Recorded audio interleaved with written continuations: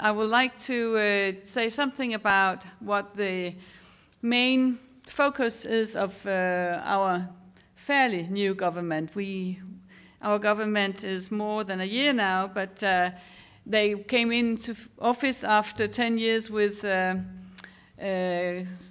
right-wing politics and very little attention, in my opinion, to the environmental issue and also to the demands from the EU, in fact, on reducing all sorts of products, what's called kvælstof, what is it, nitrogen, etc., for the water, and things have changed, because when our Prime Minister Helle Thorning-Schmidt gave her opening speech at the new parliamentary session on the first Tuesday of October this year, she said, "In Denmark we have taken care of our groundwater for many hundreds of years so that it's drinkable just as it is. And this we would like to continue for the next many hundred years. Denmark is one of the few Western countries where you can drink the groundwater all over the country. But there is a problem. Over the last 10 years, the use of pesticides has just gone up and up. Drillings have been closed. Former government promised to do something about it, but they hardly did anything. But the actual government does. We have changed taxes on pesticides so that those with most negative impact on the environment become markedly more expensive, and those with little negative impact become cheaper. And we will punish those who deploy illegal pesticides or illegally imported pesticides, and we will deduct from their funding schemes, and we will even withdraw the authorization to use pesticides from those who seriously breach with the law with illegal pesticides." So this was what the Prime Minister said in her opening speech. So this actually tells quite clearly that we have ambitions to improve the regime. This was just to give you an appetizer. But then to revert to what you were telling about the EU that is actually looking into the EU, the EFSA, which is authorizing the GMOs, or should do, or is to, or should not do. In any way, the Ministers of Environment in 2008, they concluded at the Council meeting that the Commission's mandate to the EFSA to undertake a revision exercise and update its guidelines as regards to environmental risks assessments of GMO and GMP. So they have to assess long-term effects, what they don't do now. Now they just look at 90 days, I think.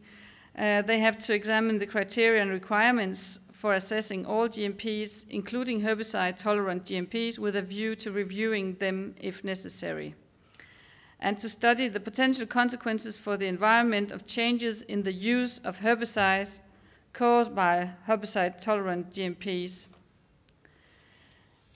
So the question is now, EFSA is still in the process of revising its exercise, and the question is, will they make the changes so that this will actually be included in their assessments?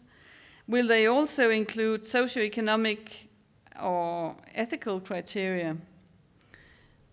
Well, this is now it can be a little softer, but it can also be, you can say, more unclear. How do they actually make their decisions? So, in my opinion, if they have to use socioeconomic and ethical criteria, it still has to be something that we can actually measure. If not, it's just, are we against or pro-GMO, GMP? I think tomorrow there is a vote in the European Parliament on EFSA budget, and I think this is crucial actually to sum up, have they done the revision of their way of working, or haven't they done enough? That's up to the Parliament to decide on that also. But in Denmark, the Minister of Environment will present a new pesticide strategy shortly. I cannot go into too much detail because it's actually still in the sort of machinery in Parliament. It is being discussed within government, but also soon it will be discussed with other parties.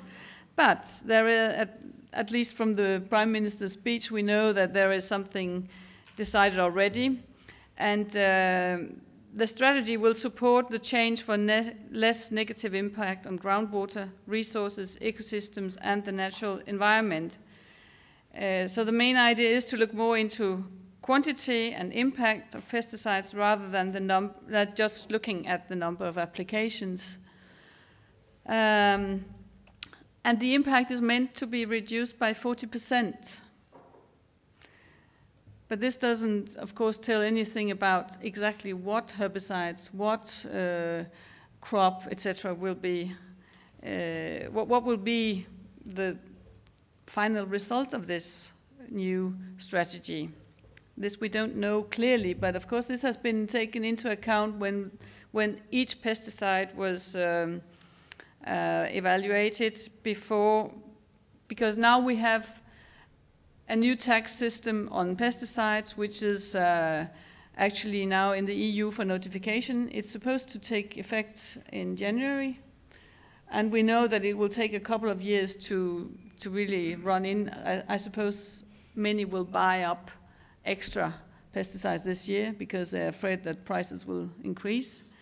But some prices will really be lowered because some of the less harmful products will be cheaper.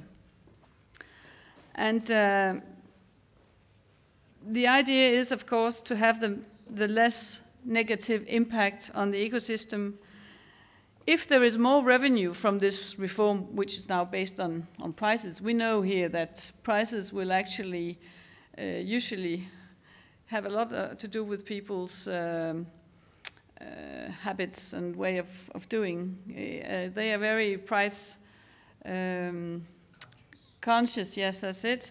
And we think that this is a very good way of actually influencing the way of doing.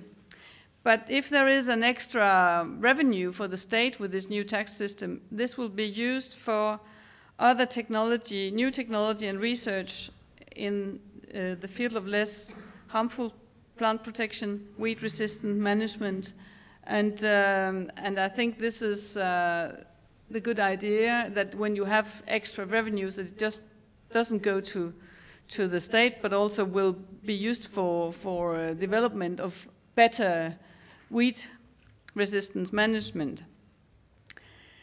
It is also combined with, I mean, I'm not especially hard on crime, but stricter control with illegal imports will be one of the results. There will be heavy fines, and as I said before, even withdraw the right to apply pesticides.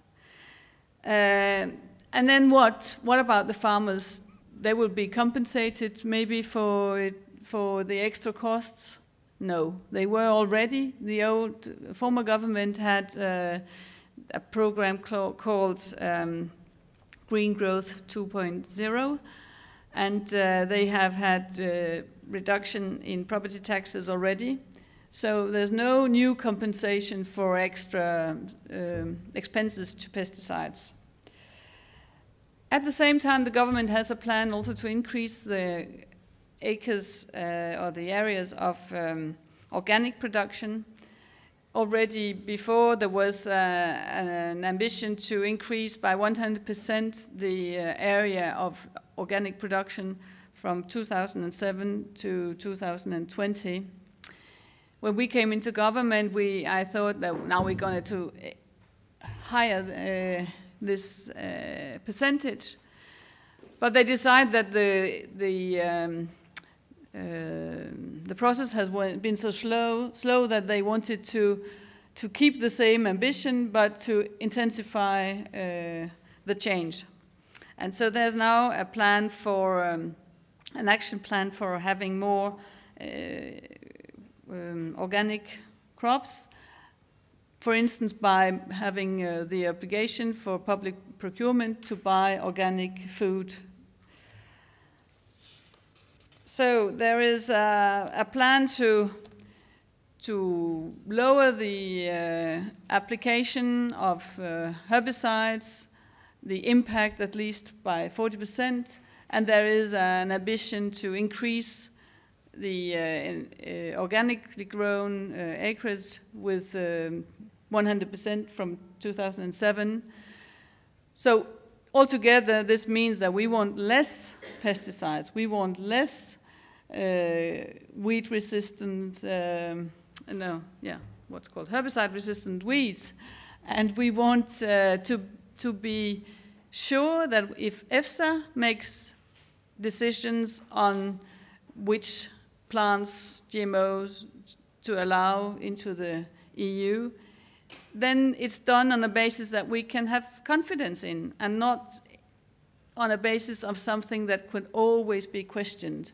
So I think this is a way of saying we're not totally against genetically modified plants or against the future development of crops, but we are against crops being allowed in on a too thin basis, too thin evaluation.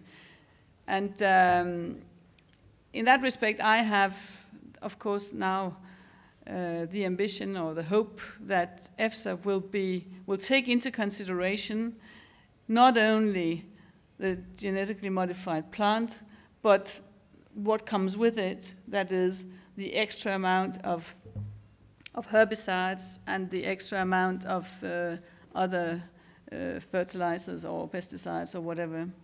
So I think we have to beware not to stop development, not to stop research and development of new crops and ways of doing, but we have to be very aware that we don't put any harm to nature that can not be resolved in our time. It's very important how we treat our nature, how we treat water, and not only for us, but for future generations, because we don't know the long-term effects of these things. Thank you.